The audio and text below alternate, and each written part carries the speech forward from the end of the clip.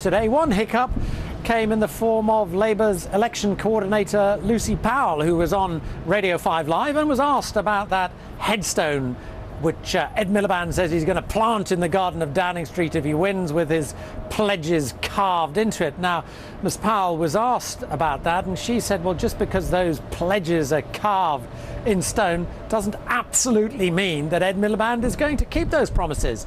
Just have a listen to what she said. You know, either we believe politicians or we don't. If we do, then fine, we vote for them. If we don't, effectively they say, I'm going to carve it in stone, I'm going to pass a law. Well, I don't think anyone's suggesting that the fact he's carved them in stone means, you know, he's absolutely, you know, not going to break them or anything like that.